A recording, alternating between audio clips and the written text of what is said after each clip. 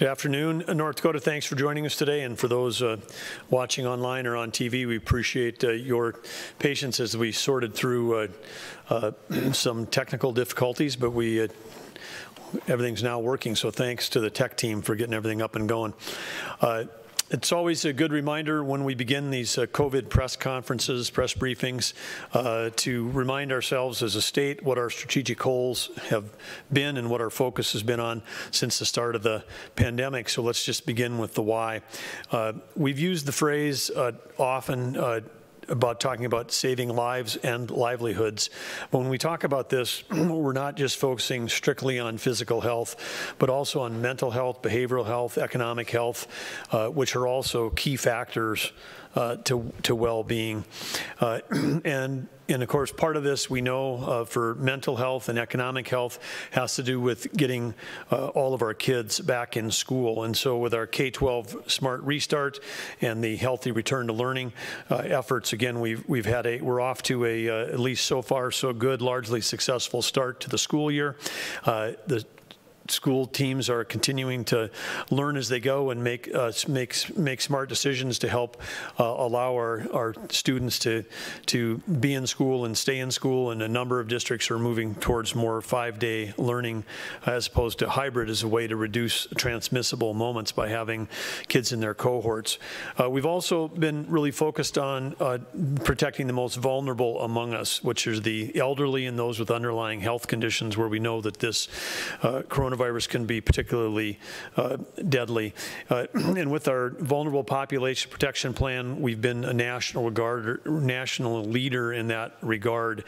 And of course, by doing all of these things, again, the one way we save lives, particularly among those most vulnerable, is that we all do our part to help slow the spread so we can ensure that we've got adequate healthcare capacity. That's both in terms of healthcare staff, whether that's in terms of long-term care staff or at hospital or clinic staff, and then we've got the right equipment and treatment. And of course, again, by slowing the spread, we know a lot more than we did 6 months ago, and a person's ability to likely survive even a serious bout with COVID-19 is better today than it was 6 months ago, and you see that by the dropping fatality rates across our nation. There are some areas for concern. One of those is we do track, as everyone knows, we're trying to test residents and long-term care health workers weekly, and we've seen positive rates increase in the past couple of weeks, both among staff and of residents. And while the long-term positive rate is still below the community positive rate, over the weekend it was 4.7% for residents and 5.9% for staff. And that, again, for staff then starts to reflect what we've said, which is if the staff are in the community, they can often start reflecting the rate that's in a community. But that's just too high. We've been fortunate. We've been low in the number of fatalities here in North Dakota, but we know that where those numbers can start to rise is if infection gets into congregate living like long-term care, and so again we need to continue to remain really vigilant against the virus to protect our most vulnerable and to keep our schools opening. So we're continuing to watch those numbers closely. If we can bring rapid screening tests to bear, perhaps that can help us to facilitate visitation and do that safely. And continue to look at other changes we can make. But we know that we've got a number of long-term care facilities that are been hit relatively hard, and we know that this is a real risk for us. And when community spread happens in cities and towns, it's more likely to end up in our nursing homes, and no one wants that. And when we talk about protecting the elderly and the most vulnerable, it's not just those that are currently residing in long-term care facilities, because as we've talked about from the onset, sadly, about 20% of North Dakotans, which would be close to 150,000 people, would fall into a category of having the high-risk comorbidities with COVID, like heart disease, obesity, or diabetes, or other related health issues that can cause really serious illness or death with COVID.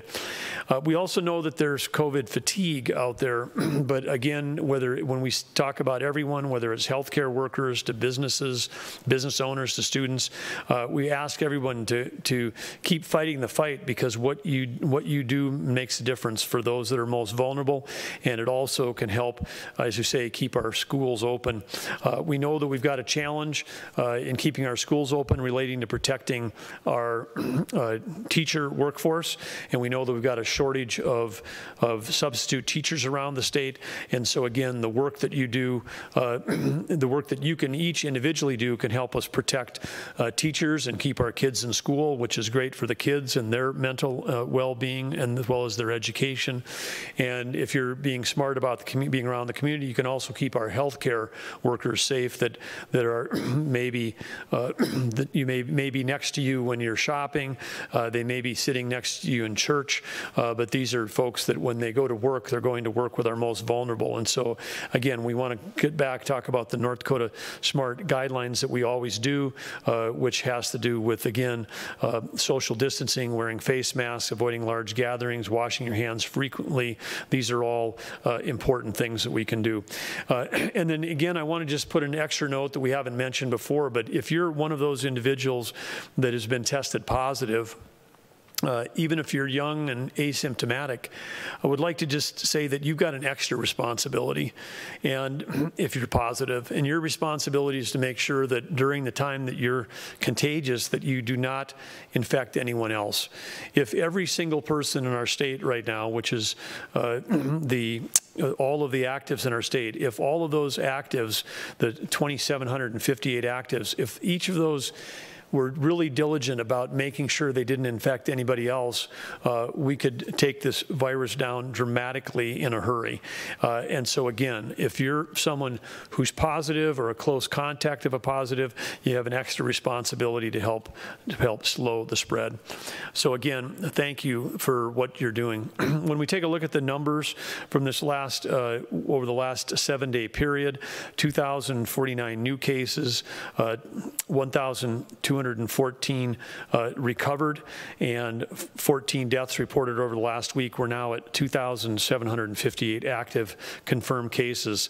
I would just share an observation, which we're trying to drive more into the data, but typically on Tuesdays is often a day when we see a bigger increase in recovereds, because while we do testing over the weekend, sometimes people that present for testing on a weekend are those people that say, I can't wait to get a test until Monday because I'm symptomatic. And we have seen an increase in recent weeks of the number of people that are testing that are symptomatic.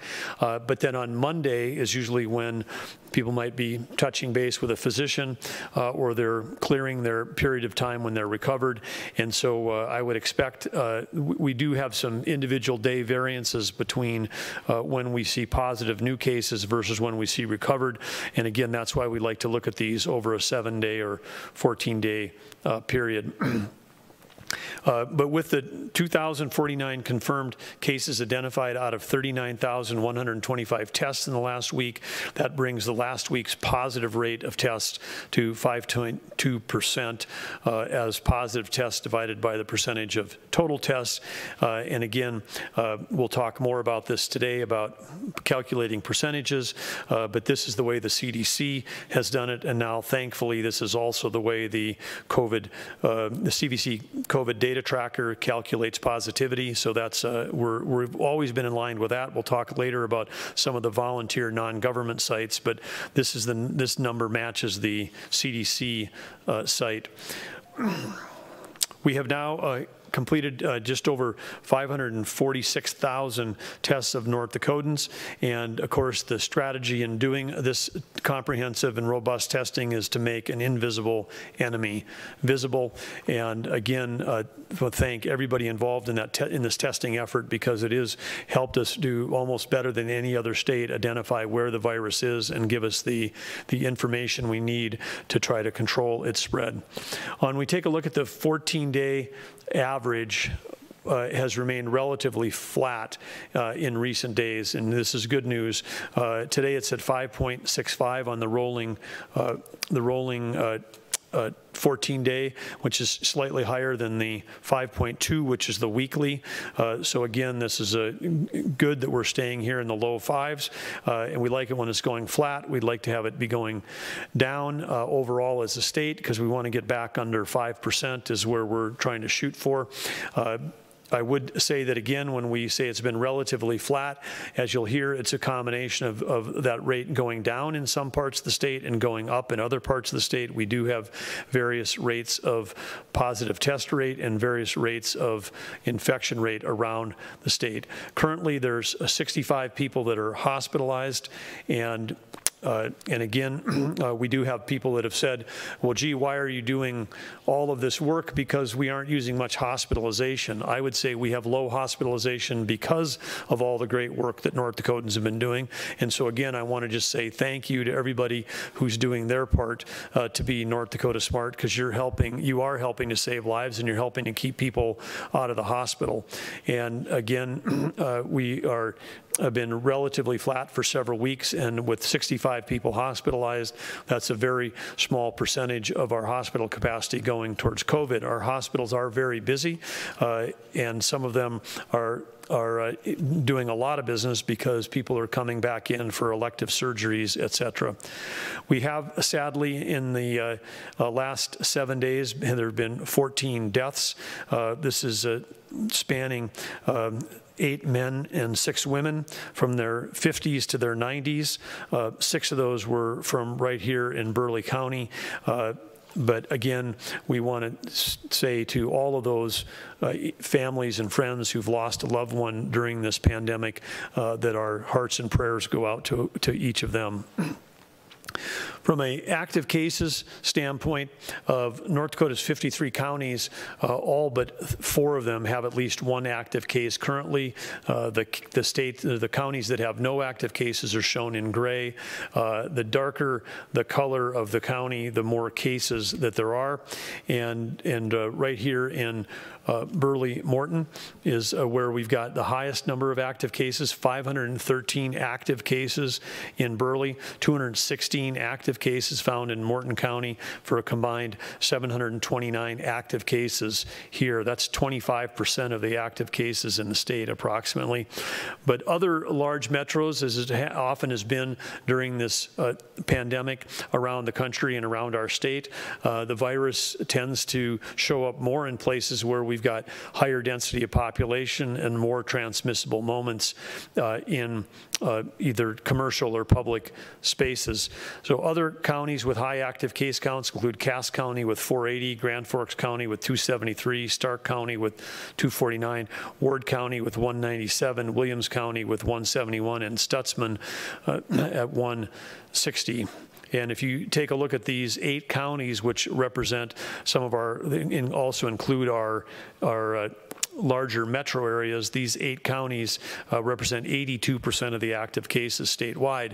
And how do you make that actionable? Well, if you live in one of the 45 counties that's not one of the 8 that has the 82 active cases. So if you don't live in Burleigh or Morton or Grand Forks or Stark or Cass or Ward or Williams or Stutzman, but you live in a surrounding area and you drive to one of these areas for travel, for shopping, for appointments, or for other activities, again, take extra precaution when you go to those in terms of social distancing, wearing a mask, practicing good hand hygiene when you're traveling those, and reduce. And something we talked about about early on, but it's been proven out by some large-scale studies that have been done, and just makes complete common sense. But if you were to those individuals that figured out a way to, say, consolidate and go shopping 1 day a week as opposed to shopping 7 days a week, fewer trips to commercial locations, consolidating those created fewer transmissible moments, and in some cases dramatically reduced the likelihood of someone getting the infection. So again, if you're living outside these more areas with more cases, take extra care when you're traveling to them. On the next thing we want to talk about is the counties. Well, I guess we're going to talk about that a little bit later. We're going to talk right now, I think we're going to talk about the COVID tracking update. COVID tracking update is a site, COVID tracking project is a volunteer site that is staffed by volunteers, originally created by the Atlantic magazine. So it's a non-governmental volunteer site. They early on, we're filling a need, and we're doing pulling data from lots of different sources, and it became a easy place for national news organizations and even health agencies or health organizations like Johns Hopkins to pull data from. We have been working throughout the summer to try to get the data on COVID data, the COVID tracking project, this volunteer site, to match what the CDC had and what North Dakota had. The fact that it didn't led to a number of national articles where North Dakota's positivity rate was misrepresented in some cases by almost a factor of 4 times higher in national articles than the reality. And this was because they were not counting all of our tests. And we have been able to connect. Last week we had good I'd say finally, connection with COVID tracking project team, and they have we have come to an understanding agreement about definitions of what test encounters mean, and that definition that they're using on test encounters has been added to our website. Test encounters is a number that is extremely close to what we called total tests, as opposed to, they were pulling a number for the different individuals that test, but because of our high rate of serial testing, meaning testing like residents in a long-term care facility every week, that testing, all still PCR, all still gold standard testing. These are all the very best of tests, but because we were doing a lot of that, which we know, even relative to our peer group in the FEMA region, we're doing anywhere between 3 and 10 times the rate of testing of the other 5 states in the region, which includes Colorado, Montana, South Dakota, Utah, and Wyoming. So with this collaboration and syncing up with the COVID tracking project, we're one of 6 states now that reports test encounters, along with New York, Rhode Island, Washington, Virginia, and Colorado. And of those 4 states, only 4 also report the unique people tested, which we've been doing since the get-go. So we're along with Rhode Island, Colorado, and Washington. And then also, so now we've not taken anything away because we're committed to transparency as well as being data driven. And so we're the only state which is providing all 3 metrics.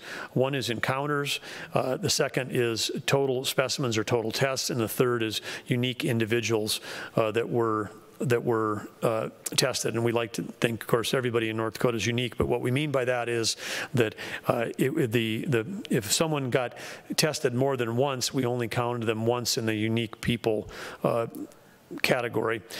As a result of all this work, the bottom line is we're now seeing our positive rate being accurately reported at the same levels that we're talking about here by most, but not all organizations. But when COVID tracking fixed theirs, a few days later it flowed through, and now it's being correctly reported by Johns Hopkins, et cetera. But yet some still aren't telling the whole story. And as we have gone from nationally, again, it's important to note that as a country, the great things are happening on this front. We've gone, even with increased testing across the nation, we've gone from 66,000 new cases per day in late July down to about 40,000 per day in mid-September. That should be a huge headline because we're absolutely positively as a country going in the right direction.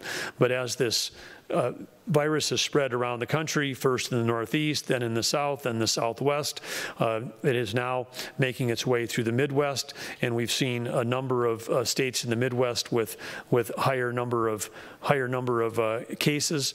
But again, we want to make sure that we're understanding and telling the whole story.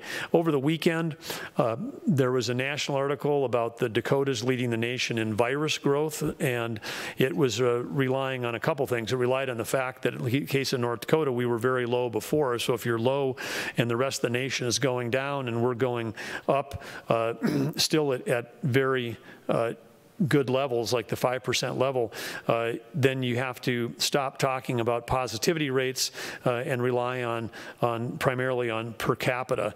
It didn't mention in the story that North Dakota was doing 4 to 5 times more testing than some of our neighbors, and it did mention in the national story that South Dakota has 17% positive rate, but it did not mention North Dakota's rate, which we just talked about, which is in the low 5% range. But I think this context is important to explaining it, and we've got a few slides that we want to walk through to talk about this math. And the first is that if you're going to compare cases per capita, and I mentioned this in response to a question last week, it's only comparable if each state had the same level of testing, because if you were doing the same amount of testing per capita, then you could compare the amount of positive outcomes per capita. So an example is if state number 1 did 1,000 tests, it was 5%, you'd have 50. If state B was doing 5 times as much testing, 5,000 tests, they had the same positivity rate, they would be identifying 250 cases. So if the population, if you normalize that on a per capita basis, state B would look like they're having more of an outbreak when in fact they may just be doing a better job of testing. So to continue that on, without this context of explaining the variations in testing program, new cases per capita can paint an incomplete picture. And we certainly do take a look at per capita even here in North Dakota, but when we look at per capita by county, we also look at how much testing is going on in that county to make sure that we're being accurate. And then we also, as part of our work, if we have a low population county with a few cases that might skew that, then we look at that differently. And certainly in the case of the U.S., with North Dakota representing 1/3 of 1% of the population of our country, then the few cases that we have here in North Dakota, have been, I think, used to try to skew a national story, which the national story is really that the number of cases have dropped by over 25,000 per day in the last few months. So let's keep our eye on that. The other thing which we want to take a look at too when we talk about growth, if we've been at 1 or 2% and we go to 5%, we could be leading in the virus growth, if you will. But our positivity rate now at 5%, let's remember, it was just only a few months ago when New York and Arizona they were declaring victory on the way down from 20% in the case of Arizona for a while. New York in early April had a 7-day rolling average positivity rate of 48%. When they got below 10 is when people started thinking about opening up, and 5 was victory.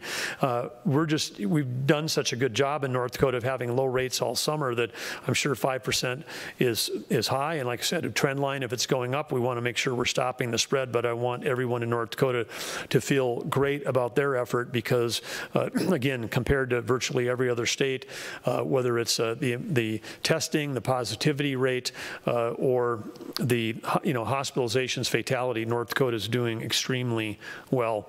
This morning, we were pleased to hear that the U.S. Health and Human Services Secretary of HHS at the national level, Alex Azar, was on a local statewide radio show and complimenting what he said was an incredible testing system and regimen here in North Dakota. And again, as Secretary Azar noted, there are 2 real roles to testing. One is diagnostics, which is if someone is sick, they come in, they say, hey, I'm nervous about what I have, could you give me a test? They get tested, and it turns out if they've got COVID, then we're able to treat it and help save lives. The other kind of testing is surveillance testing, like what we're doing when with back to school testing with college students, which is we wanted to know as students were entering the campus, even though no one might have been feeling ill, how many of them were potentially asymptomatic spreaders, so that we could help protect those and their families, those in the community, and those around them. And as we're doing surveillance testing, and we're doing it quite well, it's why we're the second highest per capita testing rate in the nation, behind New York. And also, again, the White House, which we're working very closely with, we had another phone call with Dr. Birx and that was with our staff, and Chris Jones and Tammy Miller, talking to her last Saturday. Tracking the White House recommendations, which again, conducting weekly testing in our long-term care, which is now the national standard. We've been doing that since last spring, but now CMS is recommending that. Utilizing the universities for testing, which is another recommendation coming out of the White House Coronavirus Task Force. We're working with UND on plans to install a Hologic Panther machine at UND labs, and we're also working with NDSU's veterinary lab, which will be able to do human specimens. These labs will get certified. They'll be able to validate specimens, and also we're looking at doing some 3-to-1 test pooling at NDSU. We've also engaged students from UND and NDSU from healthcare curriculums to get involved in assisting with contact tracing.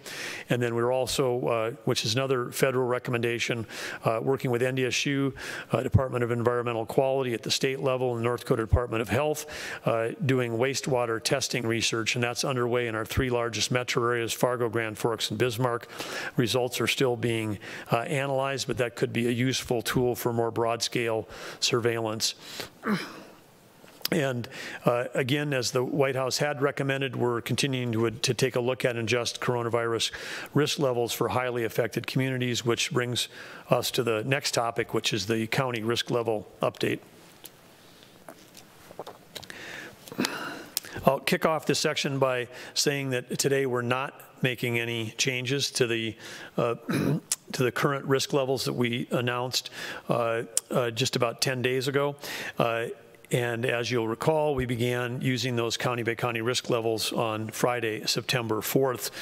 We're continuing to monitor the 14-day rolling averages, and while we're not making any changes, we do have a couple of counties that we're putting a particular eye on that have a combination of high number of active cases and now high relative to the rest of the state positivity rates with good solid testing. And so those, the 2 that are on the top of our list here are Stark County and Williams County. These both were moved to the yellow category or moderate risk 10 days ago. But Stark County with 249 cases and a 10.6% positivity rate, and Williams County with 171 cases and 9.6%. Again, areas where we're saying we want to keep an eye on it. We're going to strongly encourage those counties and the cities within them, and we'll be reaching out to each of them in the days ahead here to discuss their level of local coordination. We know that the local level of coordination and readiness has varied across the state. We know that some counties last spring worked with the cities and their universities and the school districts and set up teams or task forces, and then some of those during the summer got put on hold. And so we'll be having a discussion on whether or not they want to, what level of local coordination, including whether they should set up a task force if they want to decide to do that. And particularly we're interested in working with them as they develop a plan to see if they need any help with state resources. So as the counties and the cities and the school districts and the universities in these communities work together with their local public health and with the local health providers, as they come together, if they're short of resources, we're going to be ready and willing to help out and to support them. And again, we'll be doing this through our Department of Emergency Services, through the Department of Health, with our incredible National Guard members, which as of today, there's 332 soldiers that are out there today helping with this pandemic. but we would stand ready to help each of them as they work forward. But again, we're encouraging any county that has got triple-digit actives should be thinking about whether or not they need to do a higher level of coordination. And again, we'll be reaching out to each of them. We also want to, some of the counties that have increasing percent of positivity also include and border or share geography with our tribal nations, and we'll continue as we have throughout this to stay coordinated with the tribal leadership to see whatever additional assistance they may need. Next topic is the updated Smart Restart guidance. As you might remember, this was the Smart Restart guidance had to do primarily with commercial businesses. This was worked on in conjunction with our Department of Health and our Department of Commerce, and input from dozens of different industry groups when we built this, and we did that last spring. We're updating those as we committed that we would regularly do, and one of the things that we're doing on those guidelines is to place additional emphasis on the importance of face coverings or masks as a mitigation measure. And if for businesses that are in the moderate or risk, the yellow counties that necessitate, or higher, if you're in the yellow or higher, then it necessitates on-site work that might put people face-to-face with customers. The guidelines, again, these are guidelines, not mandates, but the guidelines within the updated Smart Research now recommend that pre-screening and monitoring employees for symptoms, complying with social distancing guidelines wherever possible. We're not requiring the use of masks, and of course following the cleaning guidelines. And again, the reason why we're doing this is because we know from the data from around the rest of the country that masks work as a way to slow the spread. And we also know that for those that are interested in keeping our schools open, keeping our businesses open, for those that care about freedom and liberty, the least restrictive thing that people can do is to voluntarily wear a mask, because this is a way that we can, again, doesn't require any significant spending at the state or federal level.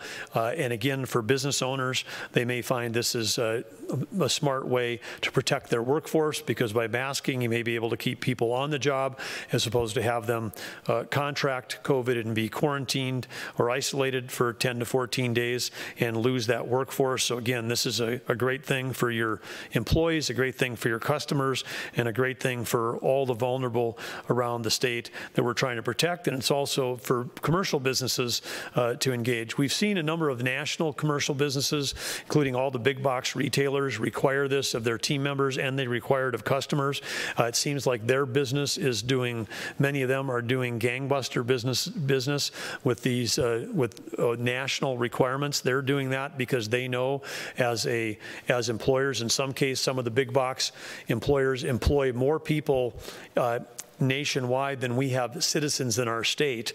One of them, it's more than 2x more than citizens in our state, and they have found that by requiring masks for their team members is a way to keep their stores open and their businesses strong. So again, our path towards freedom is to do the things that are the least restrictive, and so this is a guideline, and again, the recommendation changes in the updated Smart Restart guidance includes recommending that businesses that are in these moderate risk or yellow areas or higher, that they require the use of masks for their team members, and that they recommend them strongly for their customers. Okay, that's all on that topic. Next is the Main Street Summit. In the Main Street Summit, which is scheduled for October 6th and 7th, it's the perfect opportunity for us to have a statewide virtual conversation about our future and resiliency. We know that this COVID is changing how people commute, how people work, what office environments are going to look like, and where people live, and what space is required to achieve distancing in some cases. So with a focus on building resilience communities, this conference will be held in partnership with the Economic Development Association of North Dakota, the North Dakota Council of the Arts, and Prairie Family Business. So thank you to those sponsors. We'll have a number of keynotes from around the country, and that'll share their experience and knowledge on how to build resilient, healthy, and vibrant communities. A couple of those include the Transformational Community Leadership Podcast veterans, Dennis Frazee and Jason Hutchinson from the organization called Develop This. We'll also have some top educational and comprehensive breakout sessions, special guest appearances from North Dakota regional artists, and including Jesse Veeder and Chuck Suchi and others. And registration is now open. It's only $20 at mainstreetsummitnd.com. That's $20 at mainstreetsummitnd.com. First 500 registrants, that could be you right now, first 500 receive a Main Street Summit gift in the mail. So reserve your spot now. If you're one of the first 500, you'll get this free gift. The conference provides opportunities, community leaders, students, and professional economic developers an opportunity to attend one of the largest community development events in the region. For more information and to register, you can visit msnd.link/2020. And again, there will be, well, it is virtual, there will be live presentations, including a number of folks and a number of state agencies that are going to be participating in this, from DOT to Commerce to the Health Department to you name it. We'll have a strong presence from the state of North Dakota there to help all of our communities become more resilient. The next topic is behavioral health update.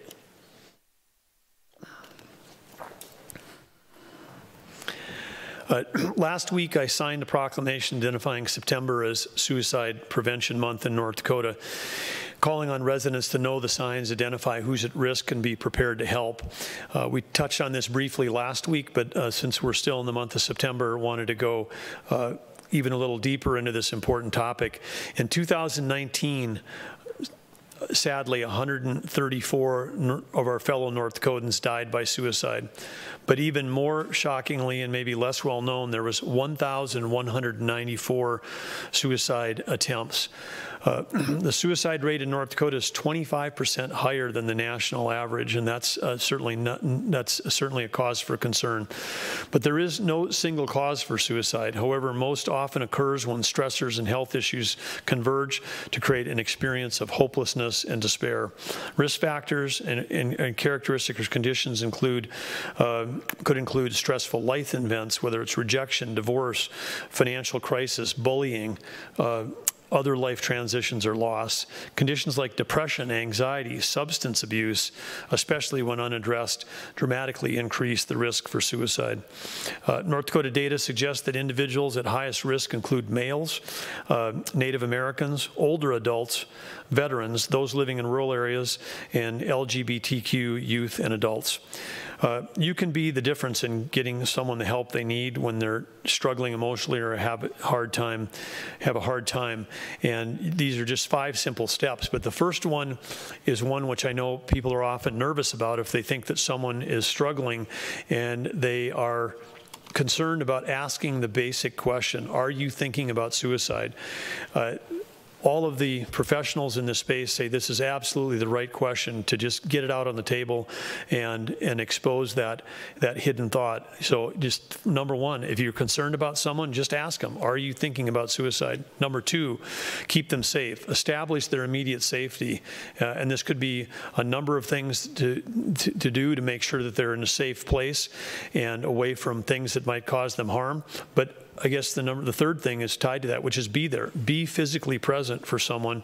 And if you can't be physically present, see if you can get someone else who can, if you're distant from them, maybe call someone who's nearby or a neighbor that can go be with them. And then in the meantime, just keep speaking with them on the phone. And then help them connect them with community resources and professionals. And then lastly, follow up to see how they're doing. Suicide is a preventable public health problem, and when you can be the difference in getting someone the help they need. You can visit behavioralhealth.nd.gov to learn more about the 5 steps you can take to help save a life, or at any time, 7x24, no charge, 1-800-273-TALK to speak to someone, whether it's about your concerns, your feelings, your emotions, or whether that's someone in your life that you're worried about, 1-800-273-TALK. Next topic is the census update. This is another one of, I'd say, good news and bad news. But the Census Bureau is conducting door-to-door enumeration, meaning they're coming around to count, and the people knocking on your door are enumerators. When they'll continue visiting, and whose doors they're knocking on? They're knocking on the households that have not responded to the 2020 census. They're physically visiting non-response household with the intent of getting them to fill out the census. 74% of non-responding households have now been visited. And so again, if you're one of those households that has not responded, the chances of you being visited yet, if you haven't been already, is nearly 100% if you haven't filled out the form. And so if you want to reduce the chances of someone visiting your door, during COVID or any time during the census, go online right now. It takes only a few minutes. So my2020census.gov, and you can respond without the code that was sent to your house. But if you do have that code, that'll make things easier and quicker. But I've gone through this myself, and it literally can just take a very short period of time. For those people in North Dakota that may have a second home or a lake home or a cabin in the Badlands, if that's not your full-time residence, someone may be coming and try to knock there on the door as well. And you can also go on the my2020census.gov and indicate that no one lives at that residence. You can also, if you don't want to have access to being online, you can call 844-30-2020 and talk to them. You can also just complete and mail back the paper questionnaire. But let's talk about how we're doing. I think we had a slide up here that showed our results. Burleigh County is not only leading in COVID, they're also leading in the number of people that have fulfilled the census, 77.7%. Morton County second at 70.9%. Stutzman County at 70.8%. But let's flip to the other end. So North Dakota our self-response rate was slightly lower than the national average, and we're behind where we were in 2010 when we know we had an undercount. And why does undercounting matter? Because if we get undercounted, it's over $60,000 over the next 10-year period that would come into the state per individual, and this helps pay for roads, for schools, for nutrition, for health programs. So being counted really matters. The most severely undercounted areas in the state are rural and western counties, as well as those counties which share geography with our tribal nations. But this would be a devastating loss of federal support dollars for programs in the next 10 years if we don't get these up. But Rolette County, response rate 31.8%, McKenzie County 33.1%, Sioux County 34.6%, Montreal County 35.9%, Benson County 36.8%, and Divide County 41.3%. So again, we got some work to do. If you're in one of those counties, or if you have not filled out your form, or if you're unsure if you have, you can still go to my2020census.gov and check to see if your information is complete. Next topic is National Preparedness Month. And well, it may seem like we've been in a kind of a continual state of emergency for the past 3 years, moving from one emergency to another. We do want everybody to know that North Dakota is observing National Preparedness Month. It's held each September. It's designed to promote family and community disaster planning now and throughout the year. The theme is disasters don't wait, make your plan today. And again, we know that even during the COVID-19 pandemic, on top of that, we can have natural disasters and emergencies can occur, as we're seeing in other parts of the country. So North Dakotans know from experience that taking steps to prepare ahead of time can help you respond more efficiently and safely during an emergency, especially during our periods of time when we've got challenging weather. And the fact the state of North Dakota is helping out some other states right now. And while we don't have hurricanes or earthquakes here, at least so far in North Dakota. We know that other parts of the nation have been dealing with that, and now they're dealing with devastating wildfires on the West Coast. The North Dakota is responding through a Emergency Management Assistance Compact, or EMAC, if you're familiar with that, EMAC. It's a mechanism that allows states to send personnel, equipment, and supplies to assist with the response and recovery in other states. And North Dakota's got a long history of being someone who stands up and helps when other parts of the nation are challenged. And since 2005, our DES, our Department of Emergency Service staff, have supported response agencies, including things like Hurricane Katrina in Louisiana, volcanoes in Hawaii, and most recently Oklahoma last year for flooding and tornadoes. Those are just a few of the examples. But now we're sending a firefighter task force to Oregon. State of Oregon made the request. It's comprised of 12 firefighters and 1 task force leader. The leaders coming from Williston, Grand Forks, and Fargo. In Williston are providing the personnel. The team is going to bring 3 fire trucks and 2 support vehicles. They reported today to the North Dakota Forest Service Firehouse in Bismarck for coordinating instructions and to be issued additional equipment. They'll leave today. If they haven't already, they'll be boots on the ground in Oregon for the next 14 days. North Dakota's teams, of course, are trained in urban firefighting, so you may ask yourself, why would they be going to fight forest fires? But they're going to be located at a base camp in Oregon where they'll operate their engines to protect structures, which would be more typical of urban firefighting, protect communities and homes and buildings from advancing wildfires. There's currently 38 active wildfires threatening several communities in western Oregon, and our hearts go out to the families and all those that have been impacted by this devastation, including and especially those families who've got a family member who's either perished or is missing right now during this during these fires. So again, back to our Preparedness Month. Again, want to thank those firefighters for representing North Dakota. Want to thank them for all they do here. But as we come back to Preparedness Month, there are 4 things that anybody can do: make a plan, build a kit, prepare for disasters, and teach youth about preparedness. Talk to your kids about preparing for emergencies, and have a plan. But I encourage all North Dakotans to learn more about these 4 steps at ndresponse.gov.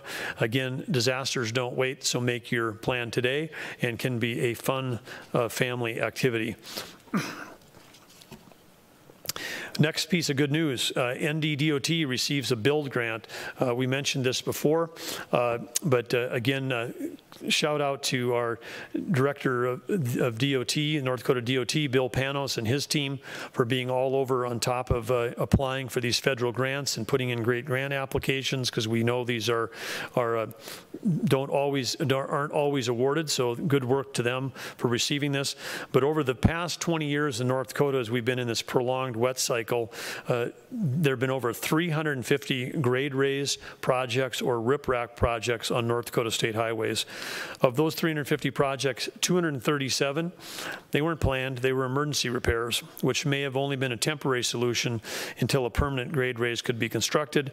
And several roadways across the state, again, are in danger of going underwater. Anybody that's traveling across the state, east to west or north to south, knows where some of these are, and knows that again, this year there was real challenges around many parts of the state in terms of road grades. But this spring, the NDDOT applied for a build grant. Today, we were notified that we were awarded $22 million grant to raise the grade in 13 different locations across the central and eastern part of the state. And again, this, instead of doing emergency, we can do permanent raised grades, which again is a great way to build resilience for future high water moments. But we'll be able to protect these roadways from going underwater, increase the safety for the traveling public. So again, congratulations to NDDOT on that $22 million grant. In the under the gratitude section, we've got another story of that I guess I would call good news, but gratitude here goes out to all of our, not only our law enforcement officers, both when they're on duty, but when they're off duty. Last Saturday morning, a medical emergency occurred at the MDU Community Resources Bowl, which is, for those statewide that haven't been there, that's the beautiful stadium here that's shared by a number of collegiate and high school and youth teams here in Bismarck-Mandan area, but it was opening day of Bismarck Youth Football Day. An elderly gentleman from Bismarck collapsed as he entered the fan seating area to watch his grandson play youth football. Off-duty highway patrolman and recently promoted to lieutenant from sergeant, and I would also say a good friend of mine, Steve Johnson, ran to the victim when he saw him fall, quickly determined that he was suffering from a cardiac arrest. Off-duty Bismarck police officer George Huff, who was there as a coach, was leading his youth team in pre-game's warm-up, rushed to the man's assistant. Another off-duty North Dakota Highway patrolman, Sergeant Derek Arndt, ran to his vehicle to retrieve his AED, and I'd say thank you to the legislature and others for making sure that we've got automated defibrillator devices in each of our patrol cars. He retrieved that, had it hooked up to the gentleman within a couple of minutes. Johnson and Huff teamed up to administer chest compressions between multiple AED shocks. The individual was revived. Other coaches and fans assisted in emergency response. Several other off-duty police officers assisted in crowd control, including helping to calm young children who had witnessed the incident. Later, a relative of the man reported that medical personnel were confident that the first aid response of the AED and the chest compressions had truly saved his life. And I think for all of us, this is just a great reminder, particularly during these times when there have been so many such a challenging environment for people to work in law enforcement. It's a great environment that here in North Dakota, our law enforcement officers are out there every day working to protect the public and save lives.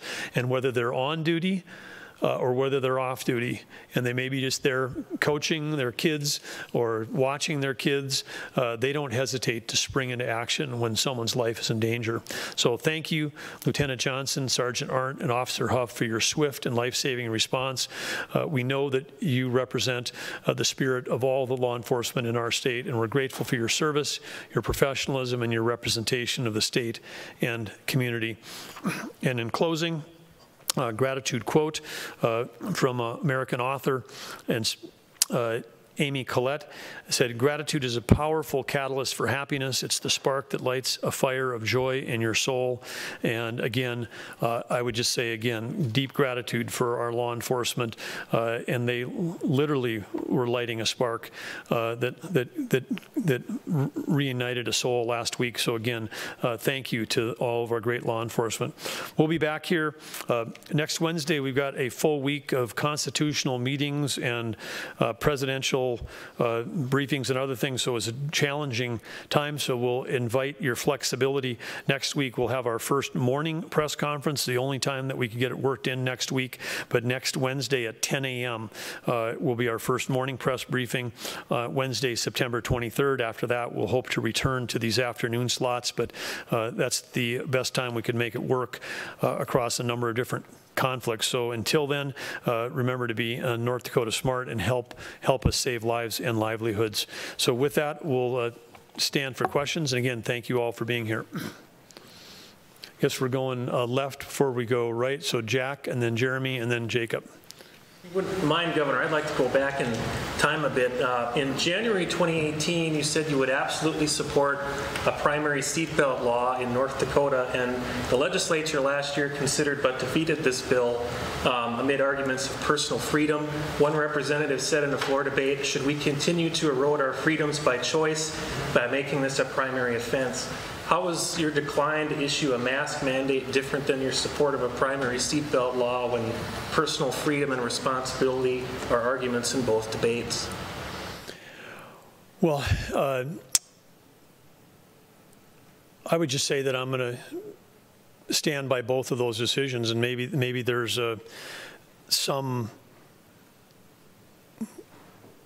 theoretical conflict in holding those two views, but I would say that the data is very, very strong for seatbelt saving lives.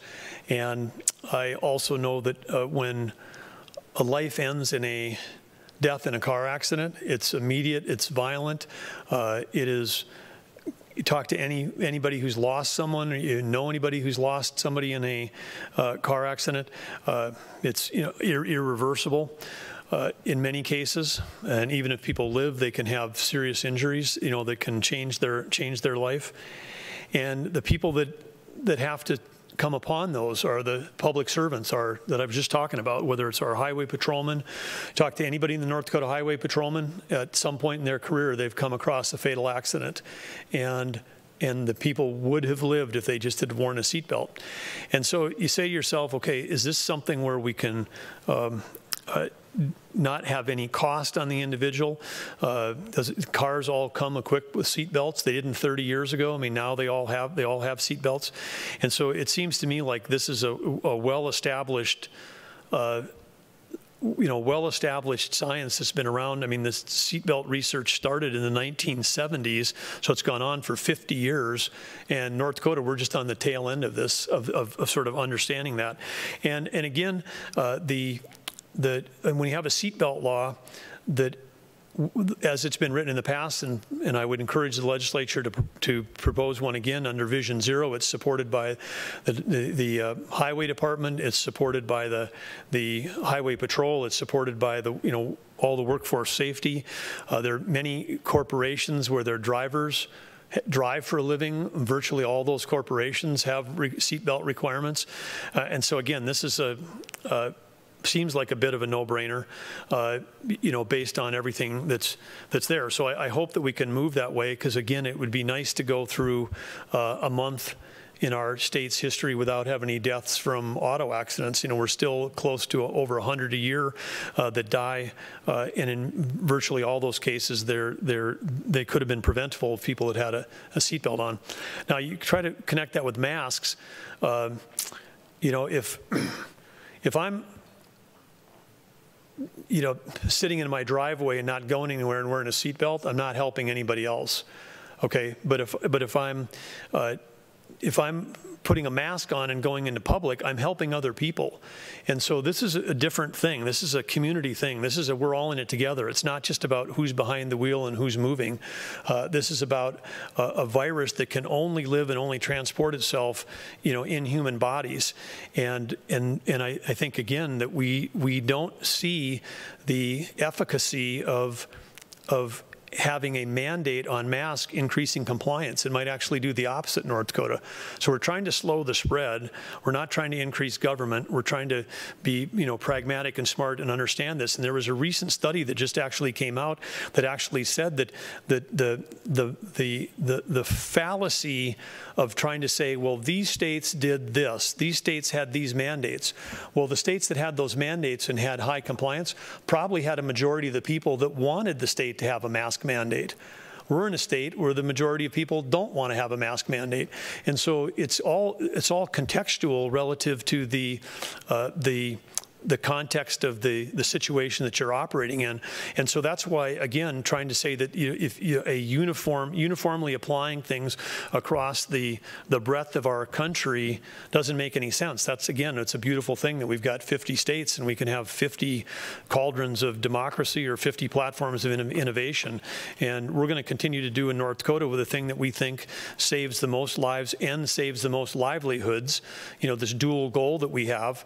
We're not just focused on one, we're focused on a dual goal, and for not having that here probably makes sense, because if I thought by not having a seatbelt law that we could get more people to wear their seatbelt, that's the camp I'd be in, because in both cases I'm for compliance. It's just two different methods to get to the same place. Okay, Jeremy. Governor, Cass County has seen a pretty sizable increase in new and active cases over the last 3 days specifically, and the county now meets the criteria of a moderate risk county enrolling average active cases and positivity rate over the last 2 weeks. Why isn't that county moving up to yellow? Well, I'd say there's a couple different things that go into that. One is that they're, I'd say, more on the bubble. We said we're going to use judgment. We talked about Stark and Williams being close to 10 or above 10. Cass County is close to 5, just over 5. So their rate is half the rate. Their rate per capita is substantially lower. And again, as we've seen in both Grand Forks and in Cass County, we've got a higher percentage of the positives are in that 18 to 29 age group, and you get into Burley, Morton, and Stark, some of these counties, we've got a lot of people who are positive that are 70 and older. So the risk levels are different in terms of what can lead to hospitalization and death, and those are things that we look at.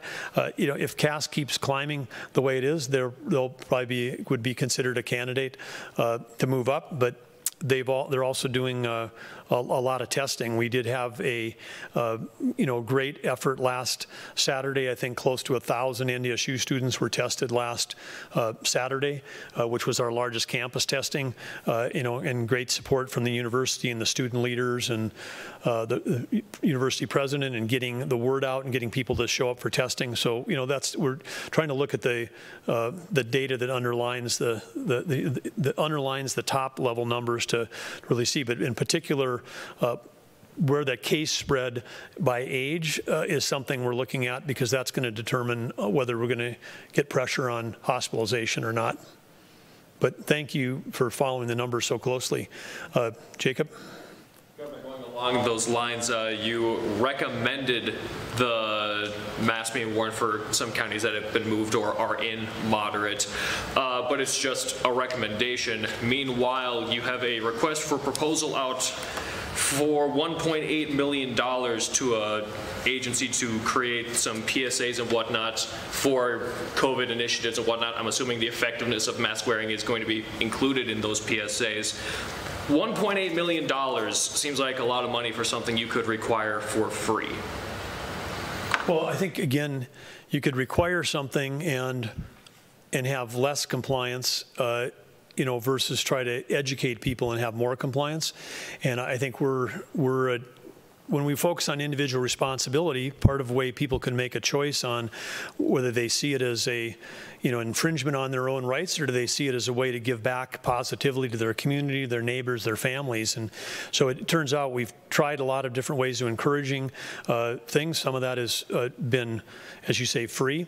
But I think whether it's when you take a look at public health over the last 30, 40 years, when we've really moved the dial on things that matter for public health, whether it's like smoking, there have been, tens of millions of dollars were spent on anti-smoking campaigns and targeted at youth, and they were relatively effective until vaping came along, and then we had a resurgence. But the anti-meth campaigns, which ran, including in our neighboring state in Montana and others, where lots of money was spent, but they were effective in helping educate people about the real dangers.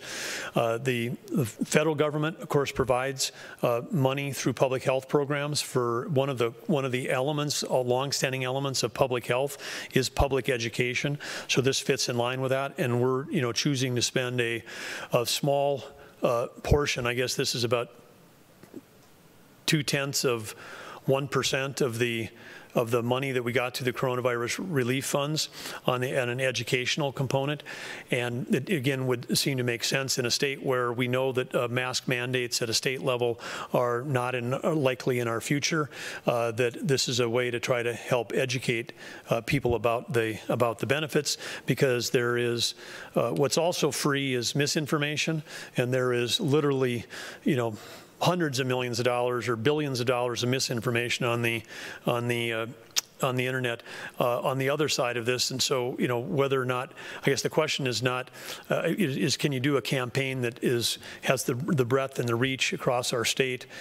We'd like to try to do it efficiently and do it on social media, do it in a targeted way, and see if we can be smart about how we do it. But I think it's a good investment.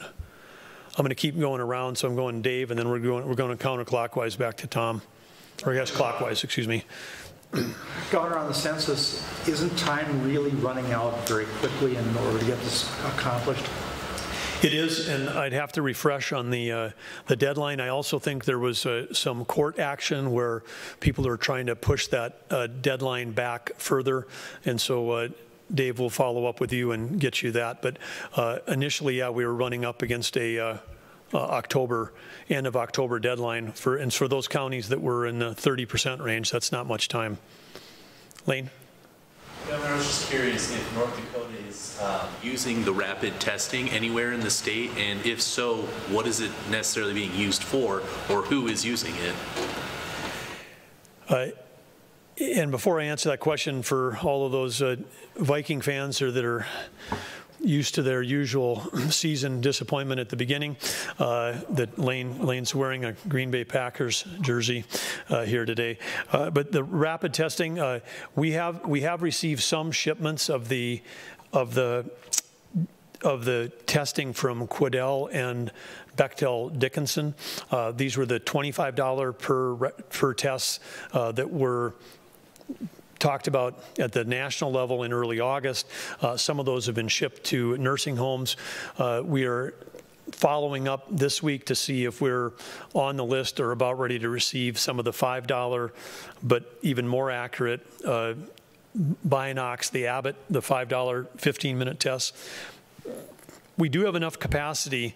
I mean, and the federal strategy for distributing those tests was to try to get them out to all of the long-term care facilities in the country, and they were focusing on skilled nursing. North Dakota was ahead of the nation because we were already doing testing at assisted living, basic care, and skilled nursing, and we had the capacity to do it with the PCR tests through our lab. Other states weren't getting the testing done, didn't have the capacity, so these tests were meant to be a low-cost, high-capacity way to try to fill that gap.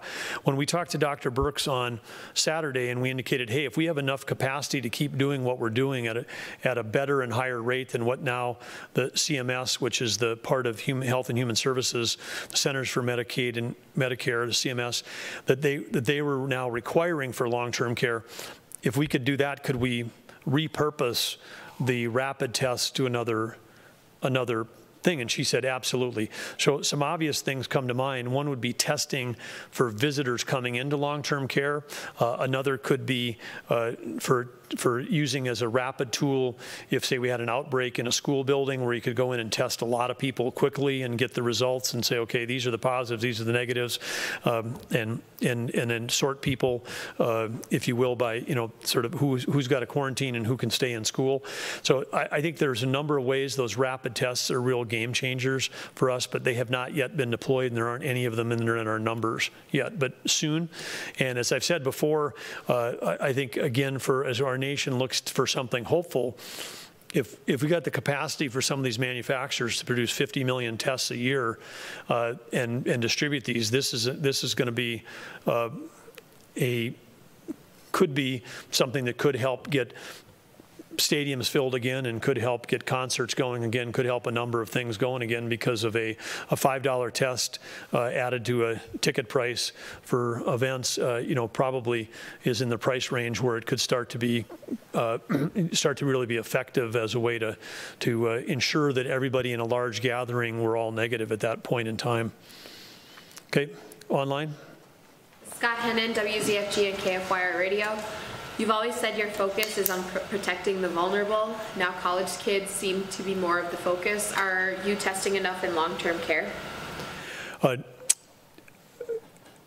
For Scott, the college kids are the focus because of they have the potential to be asymptomatic spreaders, and because of their high number of transmissible moments that they're going through, and because we've also got college kids that work in college, nursing students and others that are also working in long-term care facilities, as I said. So us understanding the level of spread in the community is really important for us to help manage manage it within the long-term care facilities.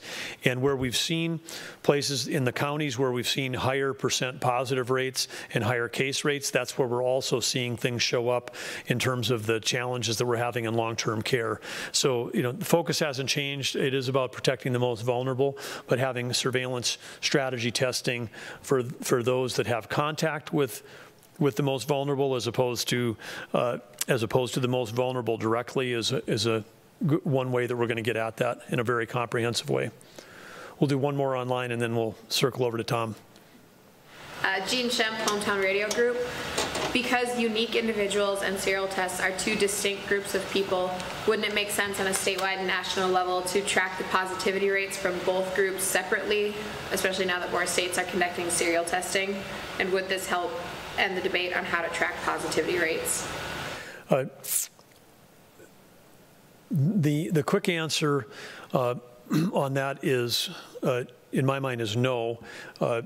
For Gene on that is because tracking the positivity rate on the total tests we take in a day makes complete sense. Tracking it only on unique individuals, the only way I've been able to describe it, in which we finally were, I guess, able to get through with the COVID tracking project, is it's the math that would not allow you to get out of 3rd grade or 4th grade, because in that case we would be, when we're just doing unique individuals, but if we had a positive showed up when someone that was being serial tested, they wanted to count the positive in the numerator but not count it in the denominator. And so that's where we ended up with these really inaccurate readings, because it wasn't reflecting the level of the comprehensive testing we were doing. So we're reporting it, and we'll continue to report it.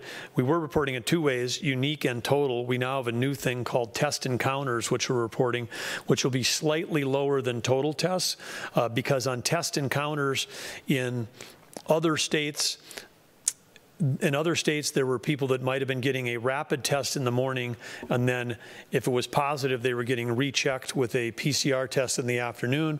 So they were having 2 tests in one day. They didn't want to double count those because it was one individual with 2 tests on the same day. We understand that. So there is very little of that happening in North Dakota, but we are now reporting separately what's called test encounters, which is slightly less than the total tests. But running the positivity numbers off of total tests or total encounters is a way to accurately reflect the level of spread that you would have in any given community, and we'll stick with that. And again, very few states are reporting unique individuals.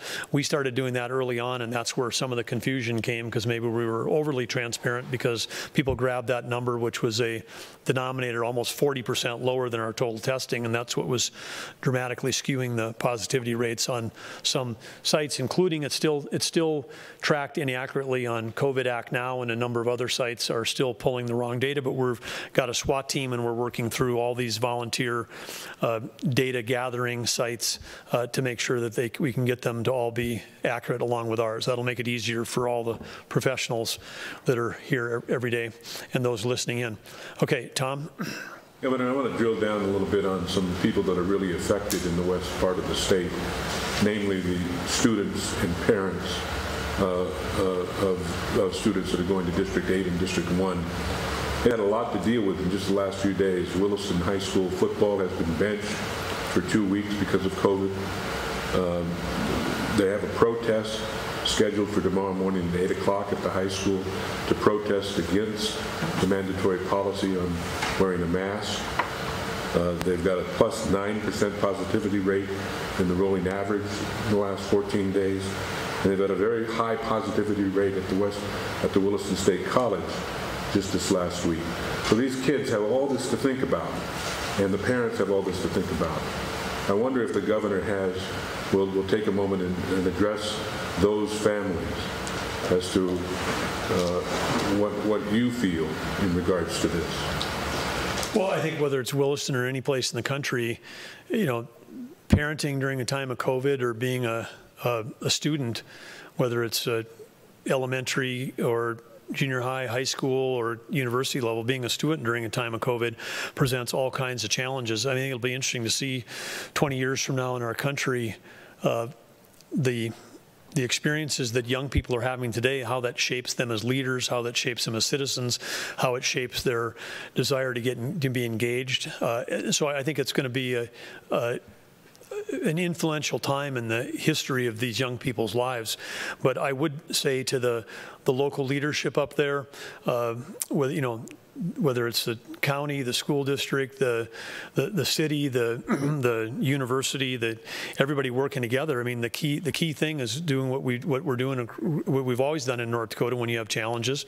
And Williston, like any other community, has shown enormous resilience. They've gone through one of the biggest booms and one of the biggest challenges in terms of downturns of any state in our nation, in the history of the state. I mean, what they've gone through in the last 5 years. And so I've got complete confidence that the city of Williston is going to come through this stronger than ever, and I imagine the kids will too. But, as somebody that, I was you know, I couldn't even concentrate when I was in high school thinking about the next football game. And so, you know, I mean, it was what was the complete focus about, particularly if you had a rival coming up or a rival game. And so I really feel for where these games are getting canceled for kids, that's a loss. But I know that they'll get through that as well. And they'll, you know, everybody learns from all this. But I'm sure everybody, like I said, come through stronger than before. Follow up, Governor. Yep. Okay, all right. Jack, I'm going to zip around this way because I got another thing they're trying to get me to. Okay, Jack? Is the metric for COVID-19 task force to get their 14-day positivity rate below the state's average, is that still a good metric? And why wouldn't a static target be a better goal? Thank you for bringing that up. We did, I forgot to mention that today, but we did make a decision today that the static target would be better. And so the target on all these task forces to get below 5%. That gets you in the green zone for most all the national reporting areas. And again, I mean, for us to get into that, you know, that's a good goal for us, particularly with the high amount of testing that we're doing in the state. Jeremy? Governor, both of the Canadian provinces that border North Dakota have been much more successful in preventing the spread of COVID-19 than really any of their American neighbors, including North Dakota.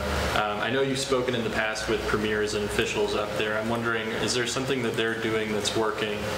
What have they told you about their response? Well, this came up in a meeting the other day, and I'm reaching out to them, and I'll be able to give you an answer to that before next Wednesday, because I plan to talk to both Manitoba and Saskatchewan again to learn, because the place I'd start is trying to make sure I understand their data and how they're doing it, and what controls they've got in place. But again, based on the numbers, there must be some good things going on up in Canada, and good to learn from our neighbors. Okay. Tom, and then Jacob, and then we're done. Real quick follow-up. One of your supporters asked, how are you coping? Me personally? You personally? Oh, I would say at a time, you know, we've been since Brent and I took office, Brent Sanford and I took office. I mean, when we came into office, we had DAPL was going on for the first 76 days. Then we went into a drought. Then we had hundreds of wildfires in western North Dakota. Then we got into, you know, spring flooding, fall flooding, spring flooding. So we've had one disaster declaration, one emergency after another. We had the budget crisis where we had to cut $1.7 billion out with the legislature. Now we've had a bit of an economic recovery. Now we've had a second collapse in 3.5 years. So it's been, you know, the crisis management has been really part of every day we've been here. And I'd like to say that we're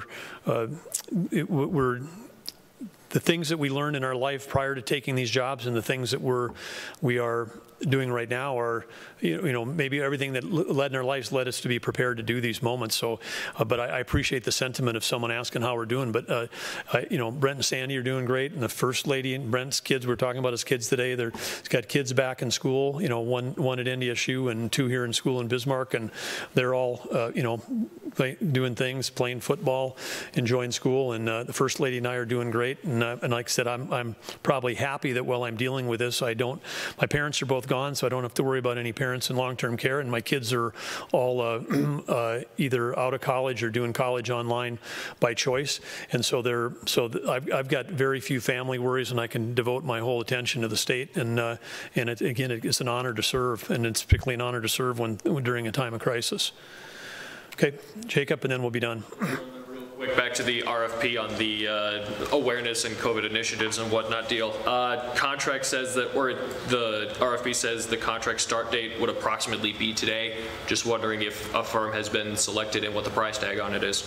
Not up to speed on the RFP process on that, but we can certainly get you an update, or we'll make an announcement if there is one. But thank you.